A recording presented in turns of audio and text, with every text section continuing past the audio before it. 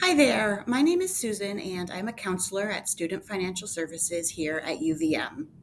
There are a variety of ways that families pay their semester bill, and I am going to walk you through the monthly payment plan option in this video. The monthly payment plan allows you to take a full lump sum amount that you plan to pay for the semester and to split that into 4 or 5 monthly installments rather than paying the full lump sum on the bill due date. To enroll for the monthly payment plan, there is a $60 fee per semester, one for the fall, one for the spring, and then your lump sum that you designate will be split into equal payments that will automatically be transferred on the first of each month for fall, July 1st through November 1st. There is no additional fee for the payment plan if you choose to use electronic bank payments, but there is an additional fee if you designate a debit or a credit card for your automatic transfers. So please keep that in mind. And again, the fall payment plan is July 1st through November 1st, and you would enroll in a second plan for spring if you choose to do that December 1st through April 1st. Now, this will show you a little bit more clearly how the breakdown occurs depending on when you enroll in the payment plan.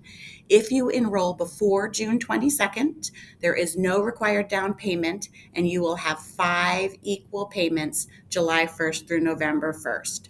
You do pay your $60 enrollment fee when you enroll in the payment plan. If you do not enroll prior to June 22nd, that is okay, and your payments will just look a little bit different. You will pay your $60 enrollment fee, and then you will pay 20% down and have 4 equal payments, August through November. And you can see there's a August option, and your final day to enroll in a payment plan, if you choose to do that, is September 15th. You would pay 33% of the total amount that you're paying, with 2 more payments coming in October and November. If you want to enroll in the payment plan, a student or a proxy may do that. I do want to note that there's only one payment plan per student. A lot of families have more than one person who's contributing to this lump sum. And if you want to do that, that is fine. What often happens is a student will set up a checking account from which these payments will be withdrawn, and then multiple family members can contribute to that account. But the payment plan is only going to draw from one account per student.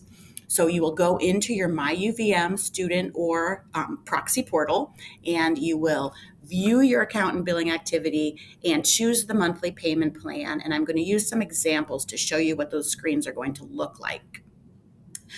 On your first screen, you're going to choose your student's name, and then you are going to view account and billing activity and make payments. And this is what that screen will look like. And then you will come to a screen which has your account and billing activity, and you're going to select your bill date, and there's a drop-down menu where you can do that. And this will show you the payments that are due and any payments that are pending. And at the bottom, you're going to choose your monthly payment plan. And then you will come to the screen where you enroll. You're going to sign up for fall, and this notes the $60 non-refundable enrollment fee. And then you will have the budget worksheet where you will plug in the lump sum that you intend to pay for the semester. Now, if you don't know what that is, perhaps you're signing up prior to the bill being released in July, you can go to a tool that we have to estimate your bill. And I put the link here, go.uvm.edu/estimate your bill. And that will allow you to determine what your payment plan amount should be. Now, once you plug in the full amount, you will come to the agreement details screen, and this will take the full estimated balance that you intend to pay and break it into your equal payments. This is an example where a family was going to pay $12,500 to pay their bill in full, and then they were going to split that payment into $2,500 per month, July 1st through November 1st. Now, keep in mind that if something changes, an additional scholarship comes in or another form of payment comes in, you can adjust this payment plan at any time. So don't worry if you are plugging in an amount that ends up to not be what you intend to do, you can go back in and make any adjustments. So how does this payment plan look on the student account? The bill will show as paid in full on the bill due date if you have set up a payment plan. The outstanding payment plan payments will show as pending. So each month, as the monthly transfers are made, the paid in full amount will increase and the pending payments will decrease until November 1st when the payment plan is paid in full. And again, if you need to make any adjustments throughout the term of the payment plan, you can do that.